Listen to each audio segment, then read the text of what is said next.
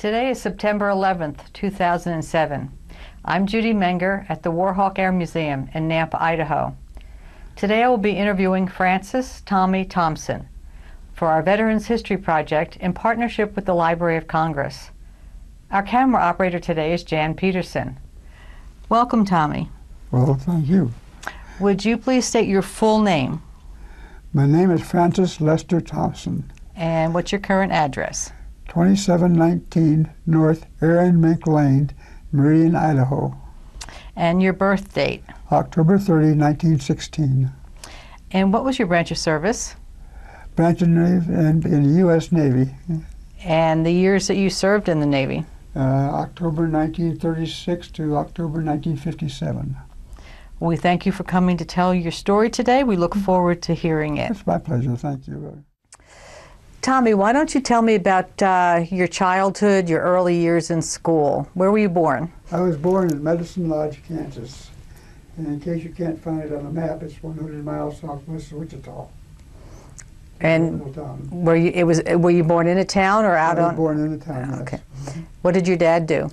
My dad worked as a clerk at the grocery store for the first 5 years of my life. And he decided he wanted to get a better job, so he went to Chicago, went to school up there, electrician, and got a job there.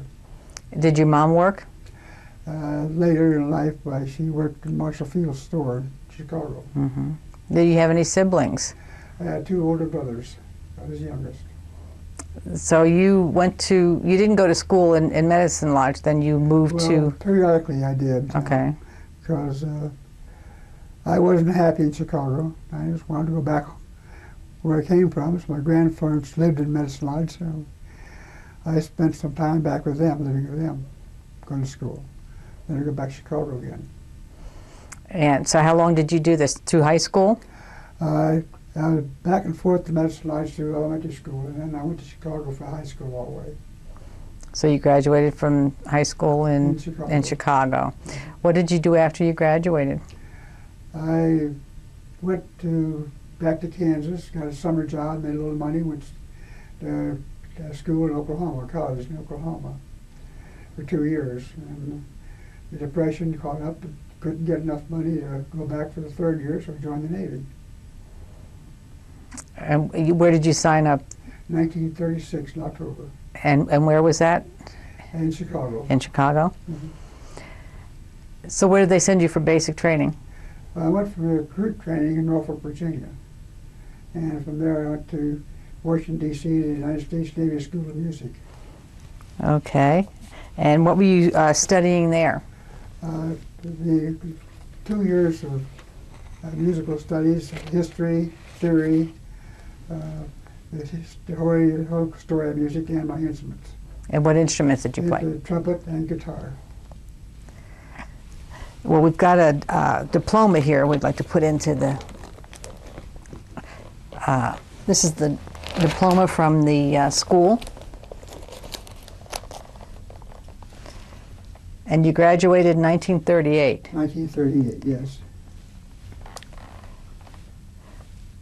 And what rank were you then? I was musician first class when I graduated. Where did they send you from there? I went to the USS Saratoga. Out of? Aircraft carrier in Long Beach, California.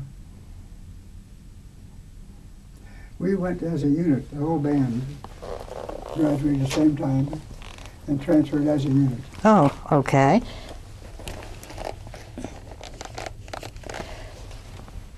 So what was your first port? First ship was Saratoga.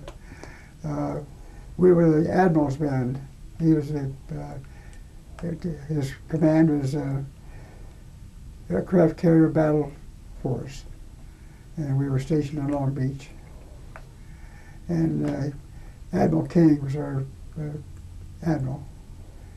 He transferred his flag to the Lexington 3 months later, so he could make a trip to the East Coast for battle maneuvers. And the Saratoga was going to go to the Navy Yard and not make that maneuvers. So I got transferred to the Lexington then. That was my second ship. And that was birthed where? It's still in Long Beach, California. So how long did you stay in Long Beach?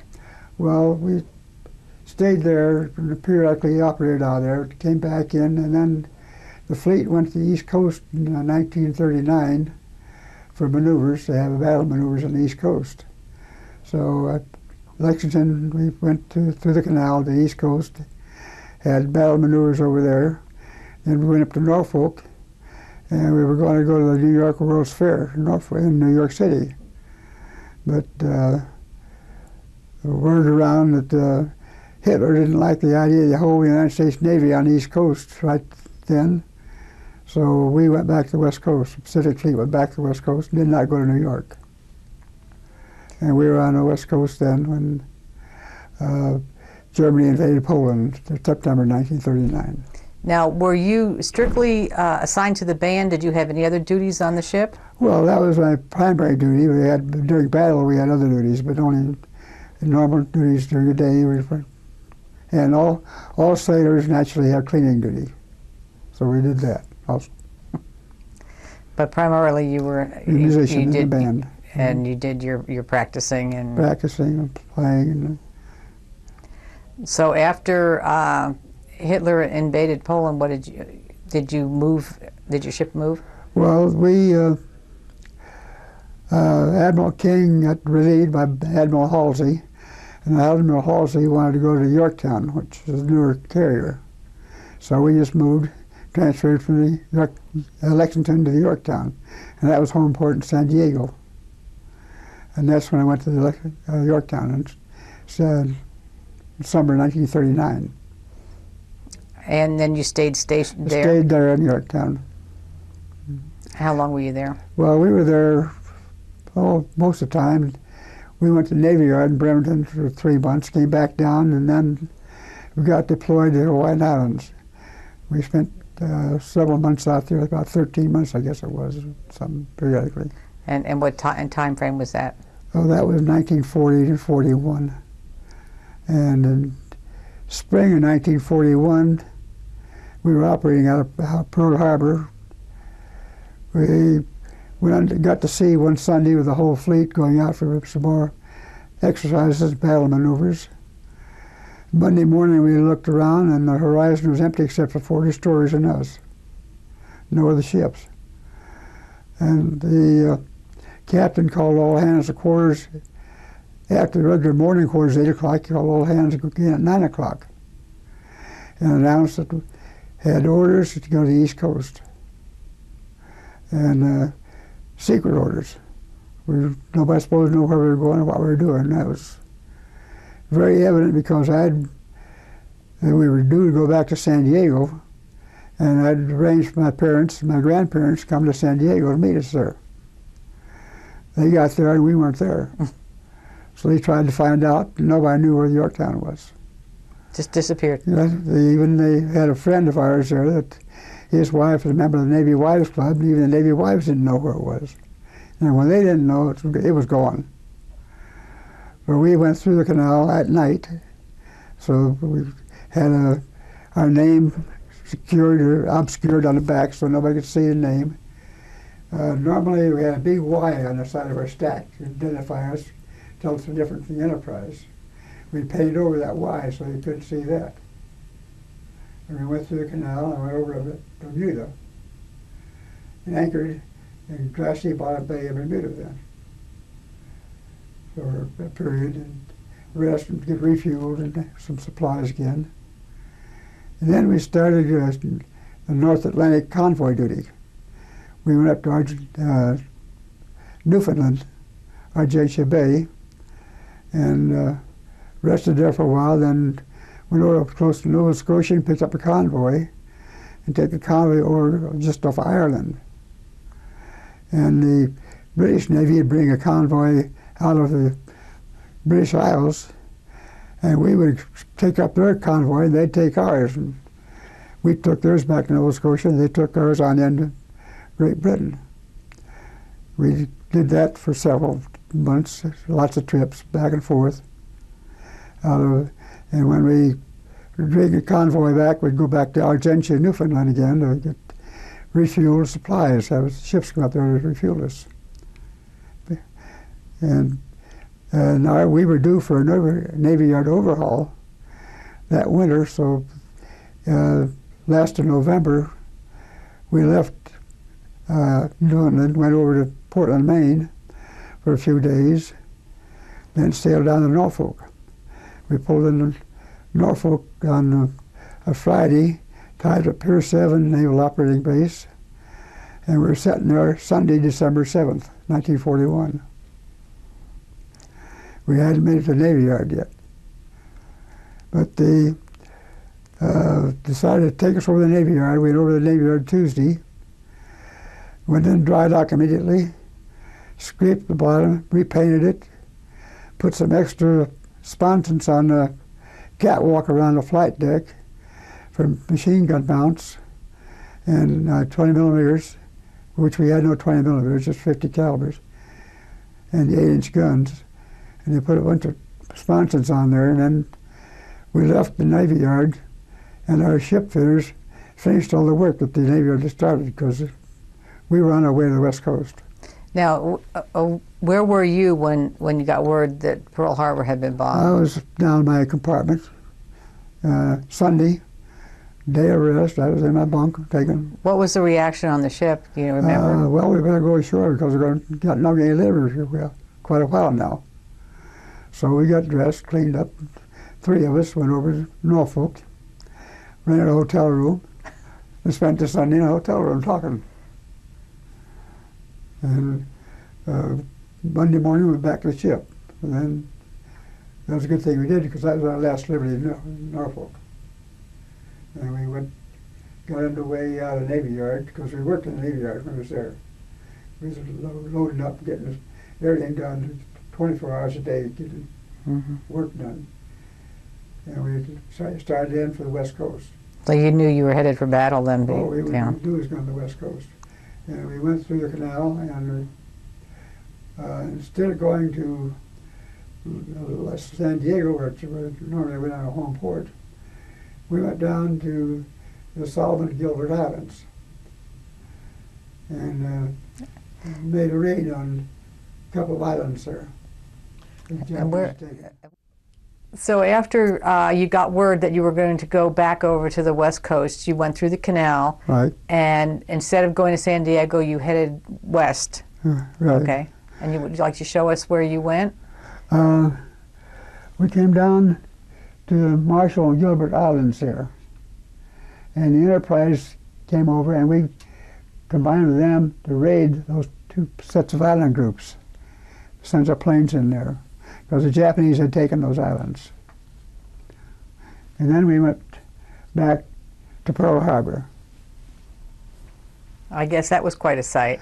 Oh, it was, yeah. Can you describe what you felt when you saw it? Well, it was sad. Because that was only a month or so after it happened? It was still January. And, we left San Diego right after New Year's, and so it was about the second week in January, I guess, when it was in there. Looked completely different than it had when you had been there. Much different, yeah. Yeah, we'd been over where the Utah was bombed and hit and turned upside down. That's where we used to berth all the time when we was there. So you spent how long in Honolulu again? Well, we went back to Honolulu then and spent about a week there and getting outfitted again, replenished. Then we took off, came back to the Coral Sea, and that's down here, just between Australia, Solomon Islands, and New Guinea, that whole area. And we spent. Well, we were there the latter part of January. We spent then February and March and April. And in May, we got in the Battle of Coral Sea. The Japanese had decided they wanted to move down to Port Moresby to take it, so they had a jumping off place to take Australia. And Our duty was to prevent them from getting a foothold in New Guinea, in Port Moresby. So we had a battle right there. The Japanese lost a couple of carriers, and we lost Lexington there. And Yorktown had 3 bomb hits in there. So did you have to go to a port to Well, prepare? we wanted to check for damage, and so we asked for Brisbane, Australia, to go in there. That was very close. It's right down here. Asked to go in there, but MacArthur said, well, you'll be a big target for the Japanese if you come in here, so we'll go somewhere else. So we went to Tonga. Tonga is a British island down here. And we'd been there once before during our cruises around the Coral Sea for a little recreation. We had spent 4 days in there and had liberty, was sure of it, nowhere to go. Just have your feet on the ground instead of being down the water. But it was something, it was a break. And then we got in the Battle of Coral Sea, got our damage there, and then Nimitz called us back to Pearl Harbor. And we stopped at Tonga and sent some divers over to check the bottom to see how much damage we had, because we were looking a little oil. So we were back into Pearl Harbor, went to dry dock there, got some patches put on the side, got some of the interior damage just cleaned out, didn't do any patching inside, because we had those bombs there and it tore it up. So we took all the loose metal, tore it out, threw it away. We spent 24 hours a day working in the dry dock there, getting repairs, loading ammunition, loading supplies, and I got underway again about 4 days later out of Pearl Harbor. And that's when we went to Midway. And Admiral Nimitz sent a message to the ship. He knew we had some damage and that we were in need of repairs. He said, but you're going out that one more battle, and then you're going back a stage. It won't be just for a month or two. You'll get a full overhaul this time. Well, we never made it. So you got down to Midway, what happened? Well, we got to Midway, and the Enterprise and Hornet were a task force, and we had our own task force, Yorktown did. Yeah, but we were close enough to the Enterprise and Hornet that we knew they were there. Couldn't see them. They couldn't see us. In the Midway area, circling around there, and we knew the Japanese were coming because we had code breakers on the island, Hawaii Islands, had broken their code. And we knew they were coming, and so out there somewhere, so we sent our scout planes out every day to look around, find them. They had PBYs flying from Pearl Harbor, PBYs flying from Wake, Midway. What's a PBY? It's a float, amphibious plane, a patrol plane, patrol bomber. And we used to call it the Goonie Bird. This is the way it flew. It's funny. Okay, the Goonie Birds. Okay. But that's, so we started searching then, trying to find a Japanese fleet. They finally, a couple of days later, found it. We sent our raids in to attack their ships, and they then knew that we were there. And years so they started searching for us, and they found us. They did not find the Enterprise and Hornet, though. We were the only ones they found. So we were at the brunt of their attack. We had all the other planes on us.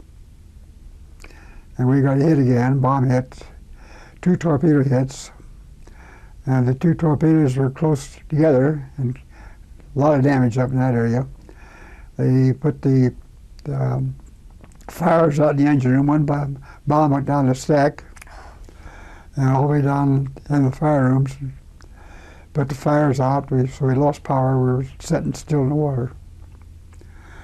That's from the bomb labs, and the crews went to work, got the fires going back again, got the ship underway, and we were moving very slowly, about 18, 20 knots, when the torpedo planes came in and hit the 2 torpedoes. and that put us dead in the water again. And then we started listing, and getting a serious list is hard to walk on the ship. Getting hard to walk upright. Because you get the slight little thing while you slip or fall and hang onto something, just stand up again. So the captain and the admiral, they surveyed situations, so they decided to abandon ship. And that's when they left.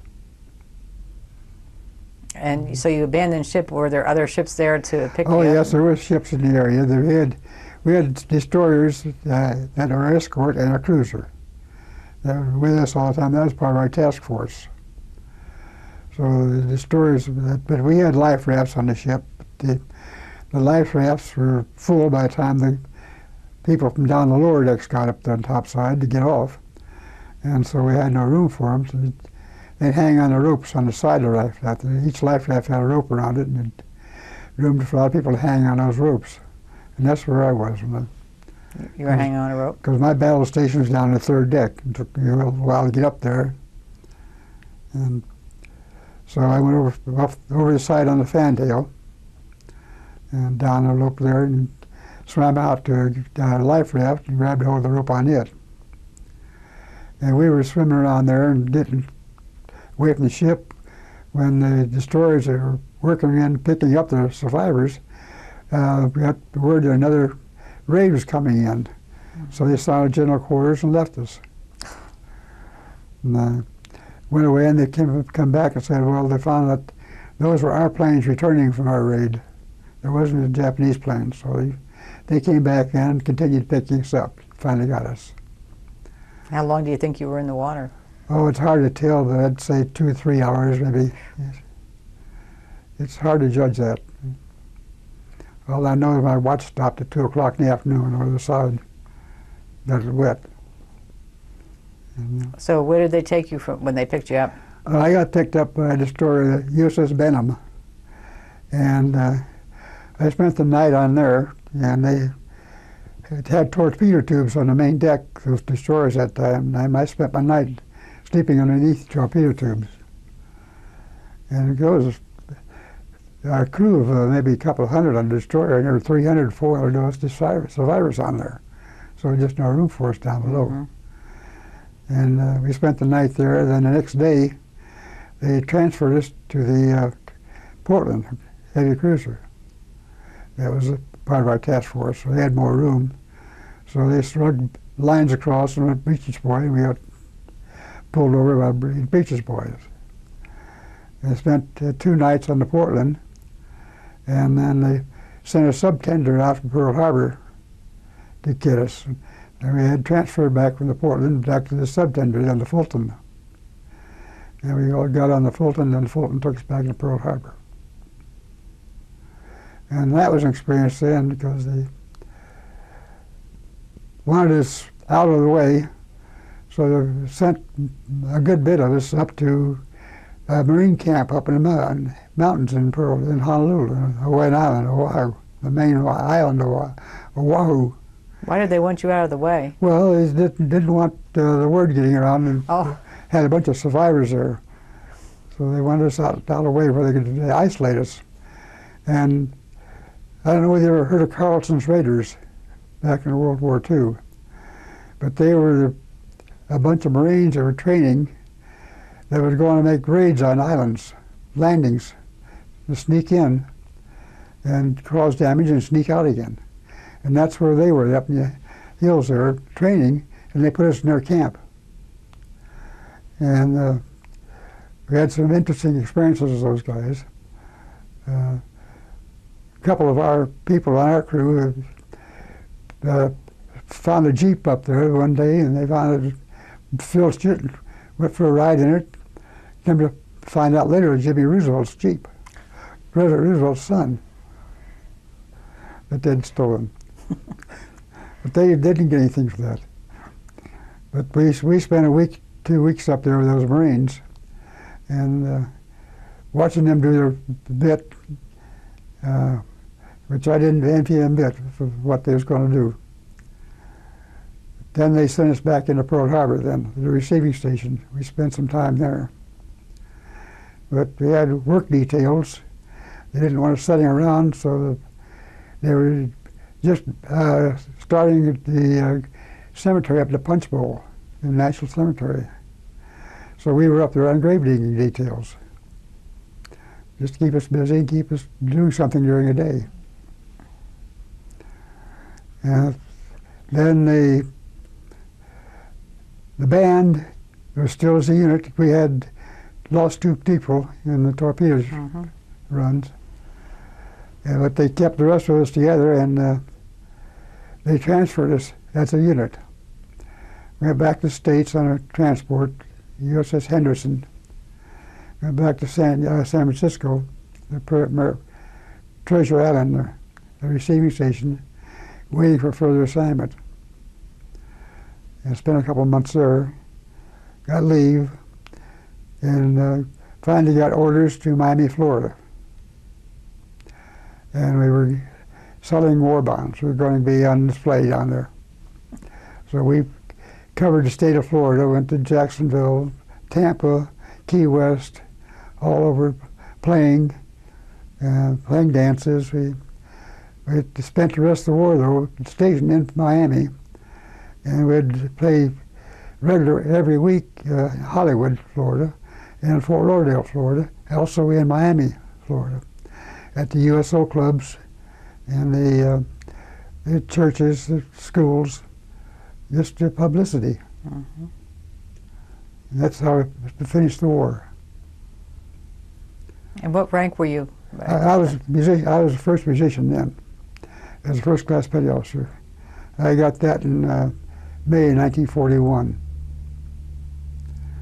But there wasn't any chance for advancement in the musical branches because there was 20 people in the band and 1 bandmaster. And you had to wait for the bandmaster to retire or die for somebody else to make bandmaster, make chief. And that was it. You were first class, period. So what did you think you would do after the war? Well, my enlistment didn't run out till October 1946. So I got stationed on the USS Tarawa and made the cruise on it, and it came back, and my enlistment was then getting close to expiration. They asked me if I was going to ship over. I said, not on board here. They said, well, we're going to the West Coast, then go in the Western Pacific. So we'll send you somewhere else in the meantime. So I went to USS Midway. It was in the Navy Yard over in Portsmouth, Virginia. I spent a couple months there till my enlistment ran out, and I re-enlisted with the option of changing my rate to electronics technician, and I had to go to electronics technician school for it. So I took my discharge, had terminal leave, I had 90 days terminal leave. I could not really re-enlist till my terminal leave expired. So I was married that time. My wife and I went down to Miami, where she'd come from, and came there in time to re-enlist. I on our way to Chicago, back to see my folks, and my wife was pregnant, and went to Hagerstown, Maryland, to see another guy that did in the band with me. Visit him while I was there. My wife started going in labor. So my daughter was born in Hagerstown.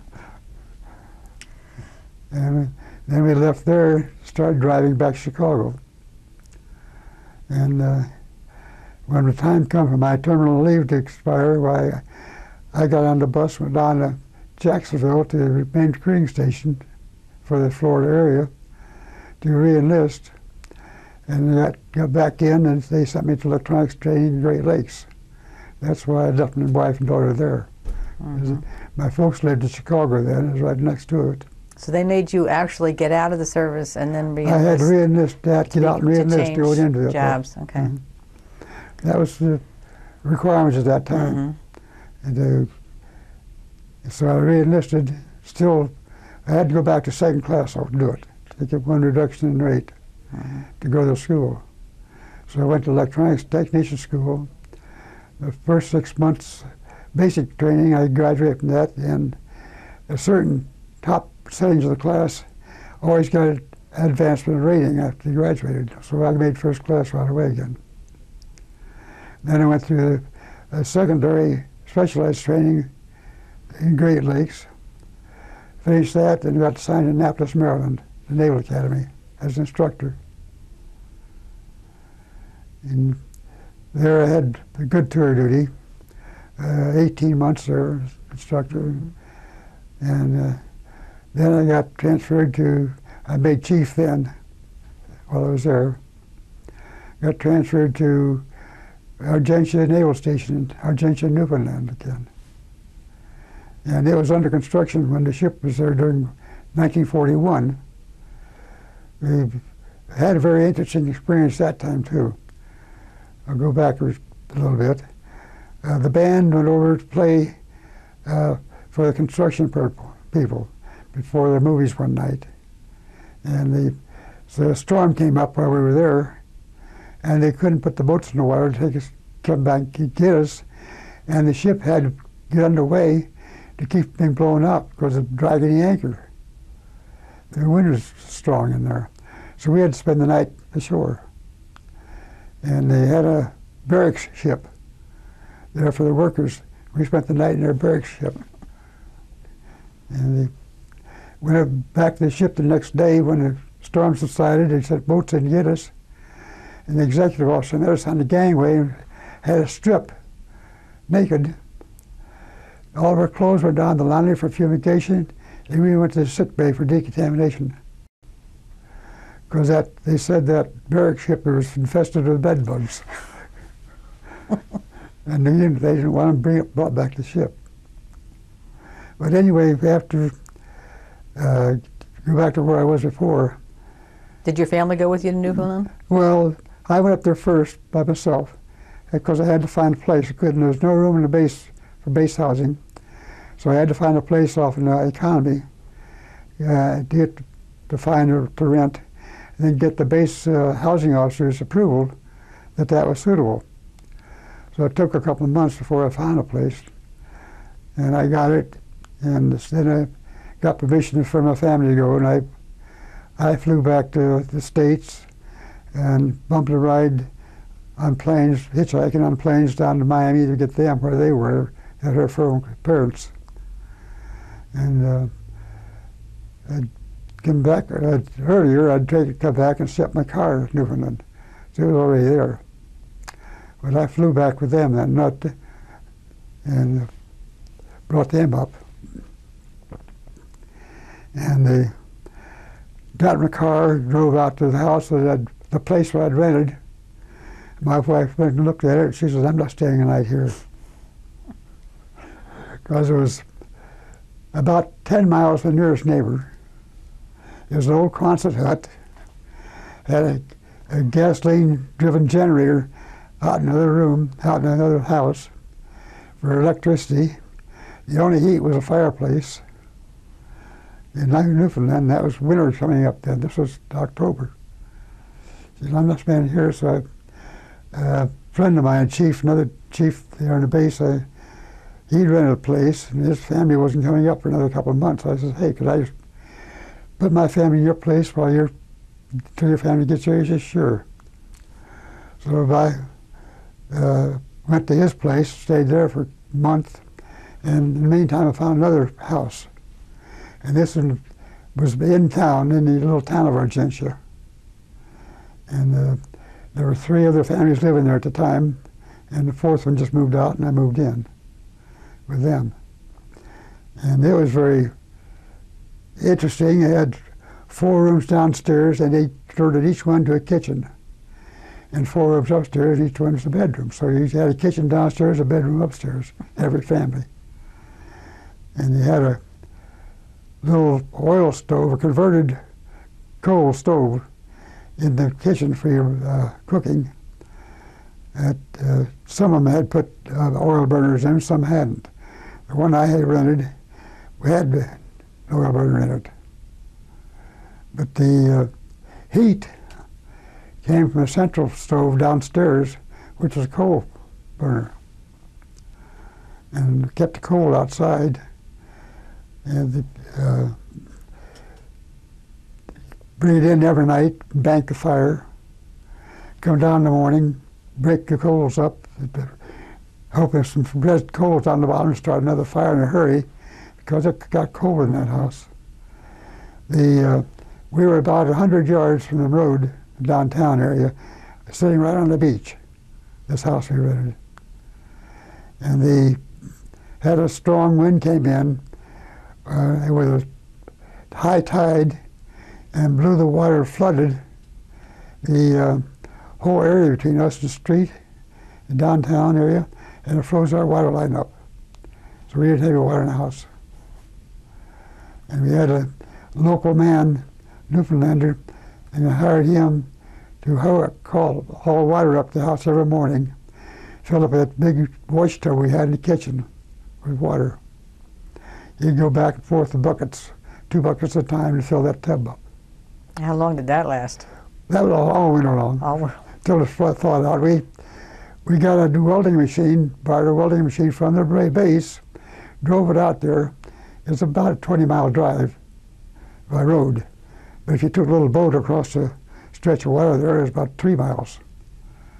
So I had to drive that welding machine out there, hook it up to the line, turn it on and thaw that line out, turn the water on. Before it got back to the house, it was frozen again. So we just gave up on it finally. So how long were you in Newfoundland? I was there 2 years. And then where they sent we you? Finally got to a base assignment. Then I got assigned to a destroyer tender. It was under being recommissioned in the wartime and then put it in reserve fleet. And that's putting it back in service again in Charleston, South Carolina. So we went to Charleston and a little bit warmer down there. Oh, yeah. Went to work on that thing, and when I got ready to go back in commission again, it's going to Hornport. It was going to be Narragansett Bay in Newport, Rhode Island. So my wife and the daughter got in a car. And daughter was just getting ready to go to first grade. They drove up to Newport, found a place to live, and I stayed in Charleston because I had to ride the ship up. They found an apartment, got located. I rode the ship up there. And while I was on there, I got appointed warrant officer. So I had to be reassigned because they didn't have a bill for a warrant officer on there. I was reassigned to a sub reserve fleet group in Astoria, Oregon. I spent 2 years out in Astoria in a reserve fleet. I was electronics and navigation officer of subgroup 1. And the executive officer we had when I first went there, he got relieved, and his relief was a ex-chief ship fitter from Yorktown from me. He made lieutenant commander then. He was my executive officer. So we got along pretty good with him. And my wife was very involved with the Girl Scouts or Brownies. She was a Brownie leader, and the captain of the base, his daughter was a Brownie. So we got associated there, and I spent 2 years there, 2 very good years. And then I applied for and received approval to go to a guided missile school in Pomona, California, at the Convair plant factory, the factory school. So I got transferred and went down to Pomona, got a house, little house there, went to school for 6 months, and graduated, and was assigned for a pre-commissioning detail for the USS Boston. Okay, we have a picture of that too. I had warrant officers on the Boston.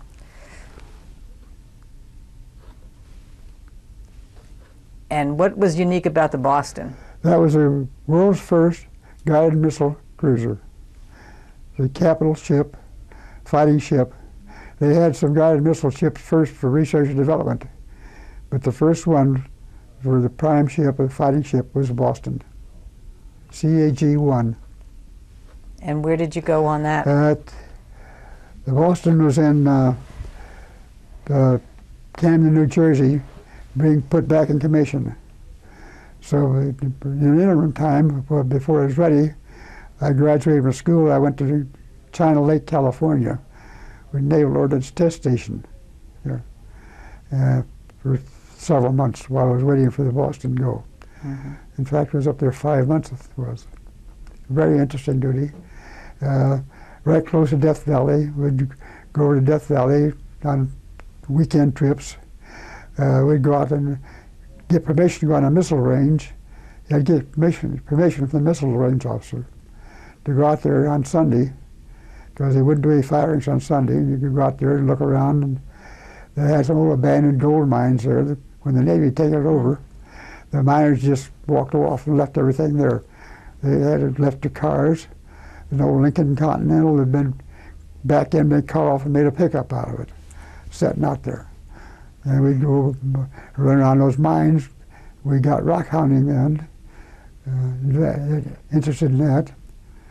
Then when the Boston got ready, that summer, we packed up and went to New Jersey, where it was in Camden, New Jersey. New York Shipbuilding Company was doing the conversion job. And we spent a couple of months there on board when commissioned. Went across the river to Philadelphia to get commissioned in the Navy Yard. And the Boston then got commissioned, with a shakedown. The builders' trials did those. And they got commissioned in the shakedown cruise, and our home port was assigned as Norfolk, so moved my family down to Norfolk. And when the shakedown came back from there, we spent a little time in Norfolk. Then we had sent to the Mediterranean for 6 months. And we spent 6 months cruising the Mediterranean. Naples, Italy was our home port there. And we went to visit Valencia, Spain while I was there, Genoa, Italy, Beirut, Lebanon. We were the first ship in that era to go into Lebanon after the turmoil there. This was before the Marines, though. This was back in 1955, 56. And spent 2 years on the Boston, and we came back to Norfolk.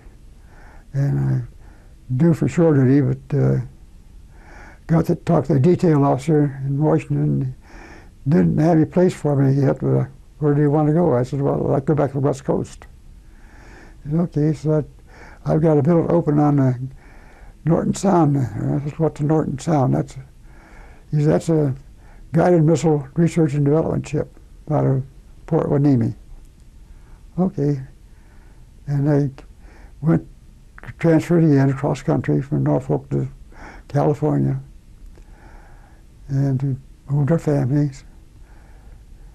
Got in a ship, and it was right then working on the tailless missiles. And the next generation of Terrier missile was coming up, and that's what I was assigned for, but they're not ready yet.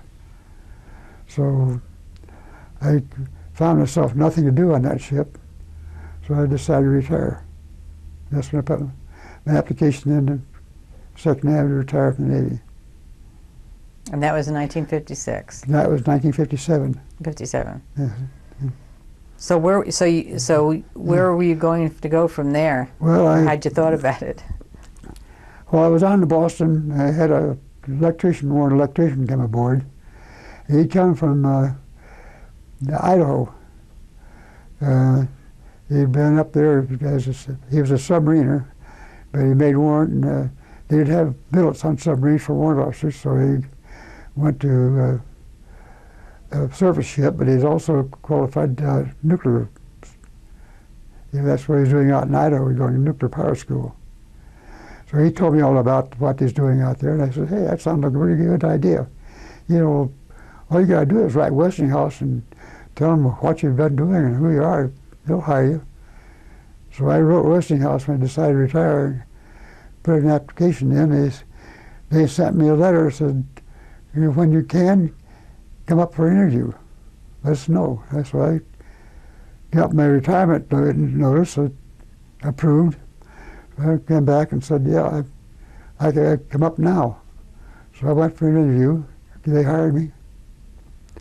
And then when I retired in the Navy, I went right to work for Westinghouse.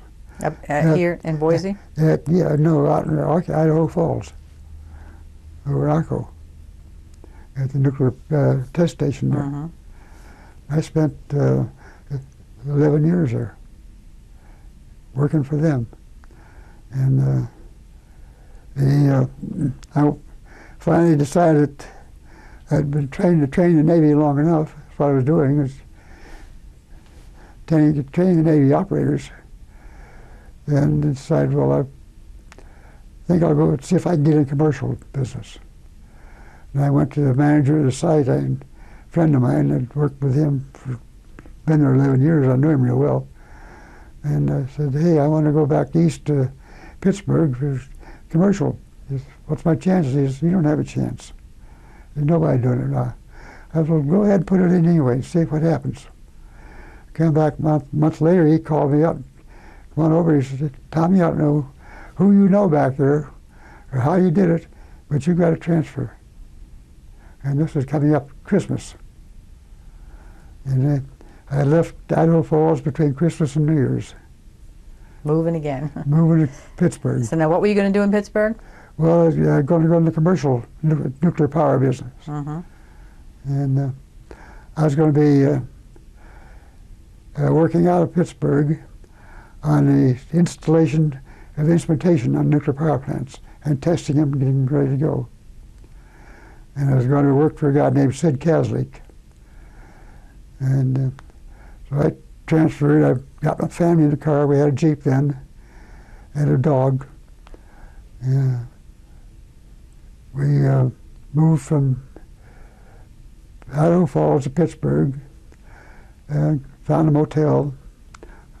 Well, I was looking for a place to live. I reported in Monday morning to the building there in Monroeville, where the Westinghouse Nuclear Division is. And I walked to the personnel officer, and he said, well, why don't you stand by here for a while? I said, well, I got some friends here I'll contact now. You don't mind? I said, who are you? I said, well, there's Paul Cameron, my ex-boss out there. He's here now. He said, oh, good, Paul, you go ahead. And he's down here, so please told me where to go. So I went down and Paul Cameron. I told Paul, I said, hey, Paul, I got a deer in the back of my pickup, my Jeep. It's still frozen. I don't want to put it in a motel. Can I put it in your freezer somewhere? He said, sure. So that night I took my deer out of the Jeep back in. It's still frozen, cold. Put it in his freezer. And the next day I was going around and seeing other people I knew there. And Paul said, Bill Hooton wants to see you. I said, okay. I went to Bill, and Bill says, hey, Tommy, he says, I've got to go to New York this Thursday. I'd like to take you with me. You want to go? I said, well, you have to talk to my boss. He said, I've already talked to your boss. It's okay. So Thursday morning, we got on the airplane, flew to New York, went to Abasco engineering offices down the lower part of Manhattan, and down by the Battery. We had conferences the rest of the day, stayed the night. Next day, Friday, had more conferences. And on the plane that night going back to Pittsburgh, Bill says, I want to have somebody in that office back there on the electrical design. They're slow. We got a plant down in South Carolina we're working on, and they're only 1 week ahead of construction. If they just slack off 1 week, we're dead. We have to stop construction on the plant. He says, I want you to go back there to Pittsburgh, New York, and push those guys for a couple of weeks for me. I said, okay. Because I'd known Bill for years too, because when I first went to Idaho, he and Paul and all the other guys were supervisors there at the time, and I worked with them all. And now they're all top managers out of Pittsburgh. So he sent me back to New York Monday morning, fly back to Pittsburgh Friday night, And I did that for 6 weeks. My wife was sitting in a motel in Pittsburgh with a dog, big black lab. I finally went to Bill as a bill. I said that couple of weeks is just stretched to 6 now, and I can't. My wife is going to run away if you don't do something about it. He said, well, you want to go to South Carolina? I says, for how long? He says, permanent. He says, well, you've got to talk to Sid again. I did. I got his okay already. He says, you want to go? I says, when can I go? He said, you want to go now? This was Friday night. I said, yeah. He said, okay, Monday morning you're on your way. That's it. So how long were you in South Carolina? I was down there 2 years. And then And that was, we finished the plant up. I was not intimate then as a startup. I'd check the plant, do all the testing in the plant when after construction is finished. I'd do all the testing and start it up, get it operating, and then turn it over to the owner. We had what they call a turnkey job. Mm-hmm. We'd do all the work, we'd start it up, get it running on the line, and then give it to the customer, let him have it. Cheers. So how long did you do that? And, well, I was there in South Carolina 2 years, and then there's a plant in California that the manager wanted some help on this startup, so he asked Westinghouse if he had some people, and he said, well, there's 3 of them down South Carolina pretty good. He said, yeah, I know those 3 guys. I'll take them. So we 3 of us went to California then, to Sacramento, on a contract. Westinghouse did not have the contract to build a plant. We were working for somebody else now. There was another company who was doing the contract, doing the building, and the Sacramento Municipal Utility District owned the plant.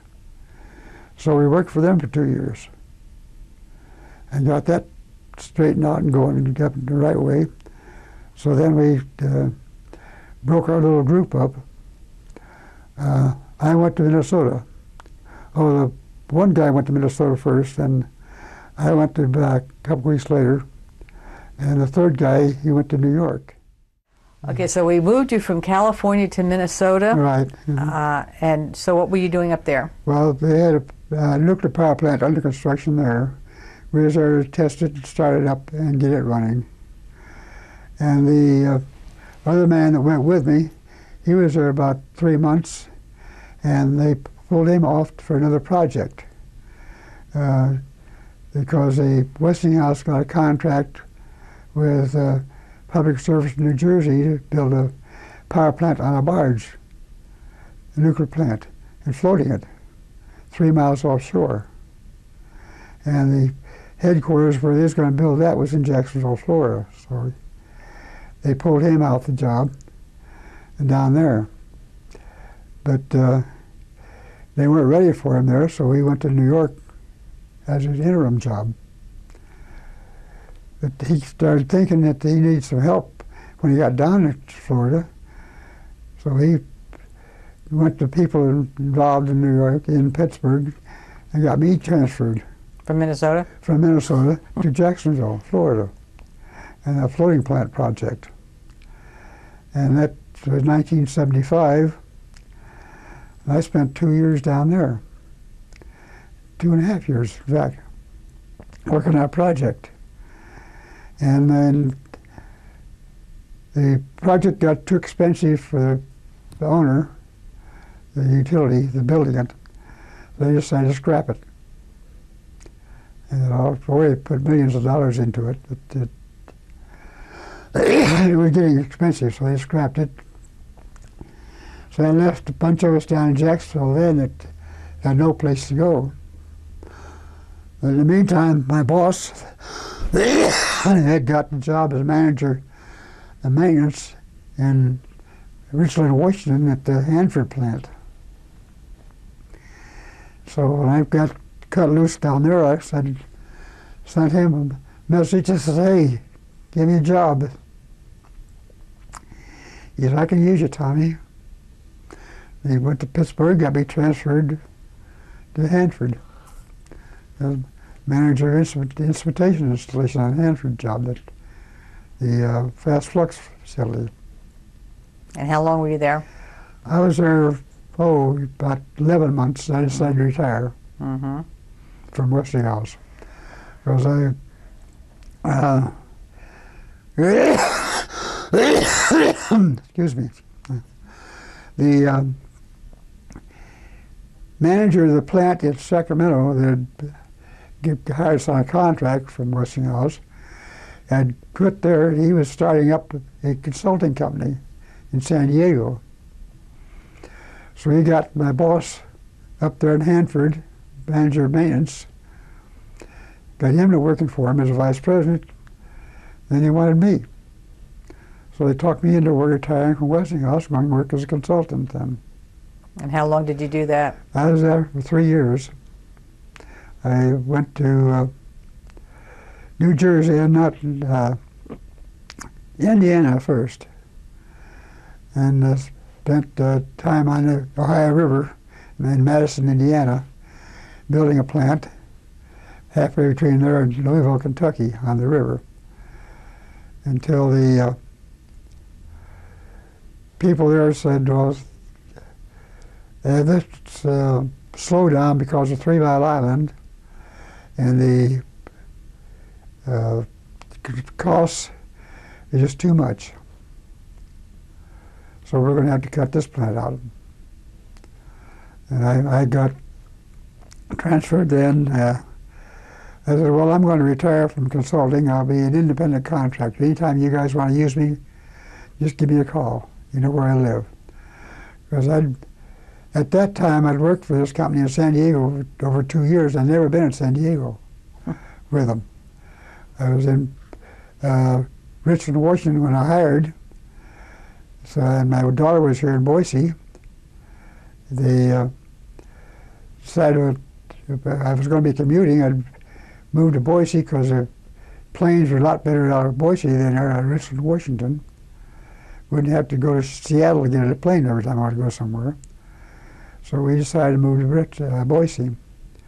And I left my wife for Richland there while I started consulting to get rid of that place there. And when she finally sold it, well, then we just moved to Boise. And that was in what year? That was in 1980, in the summer of 1980. Mm-hmm. Finally got here. And so I commuted in out of Boise to 1982. And working most of the time in Indiana, and made a trip to New Orleans, worked place down there, and made a trip to Indiana, to Missouri, worked on a plant there, and always go back to Indiana. But then I decided to retire, so went home here in Boise. Phone call, why don't you come to New Jersey? A plant down in Salem, I wanted to do a management analysis on. So we went to New Jersey, did that, a 3-week job. And finally on that job, I finally got to go to San Diego for the company. Because after we did the analysis, we went home, we wrote our reports, sent them into San Diego. San Diego consolidated them. Then invited the management company to San Diego, and we showed up, and we debriefed them, tell them how was wrong with their plot, what they're doing wrong, what they should do, and straighten up.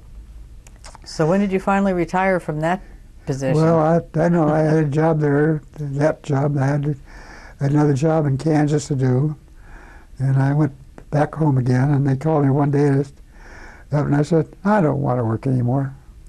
This was in 1983, I think it was.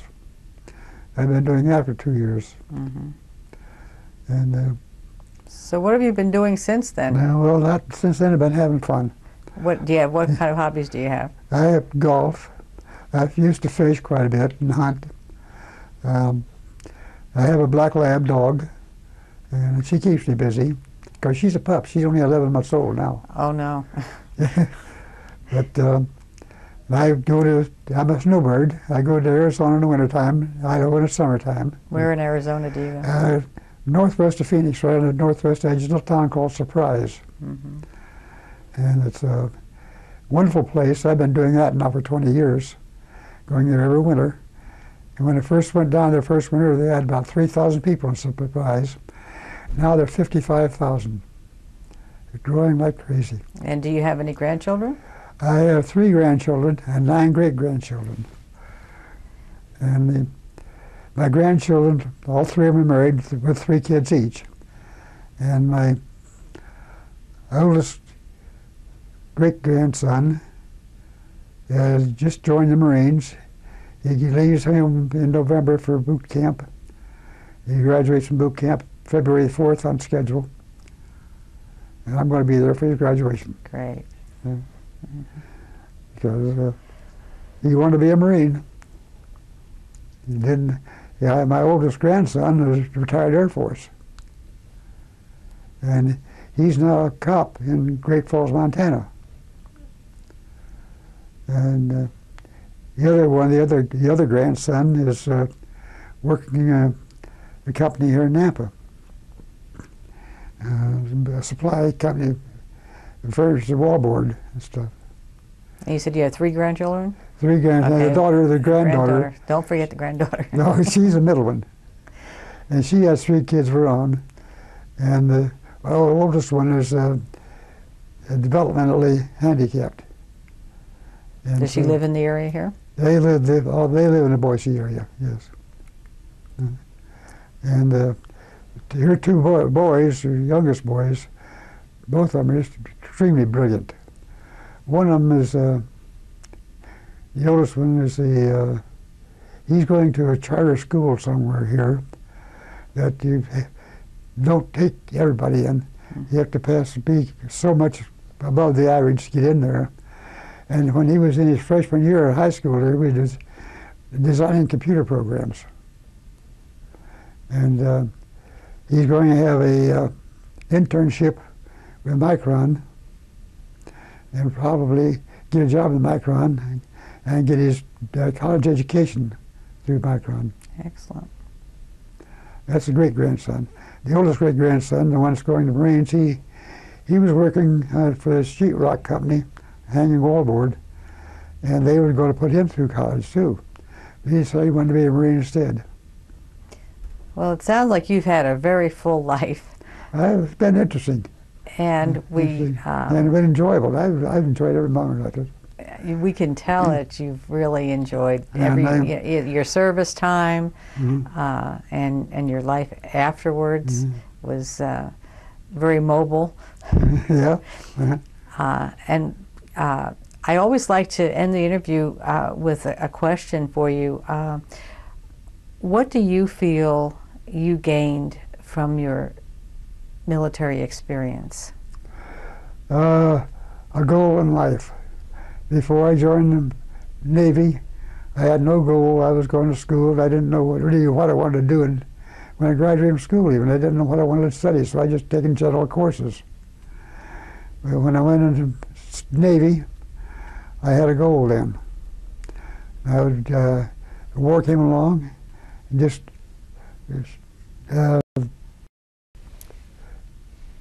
augmented my goal to achieve in that position in life.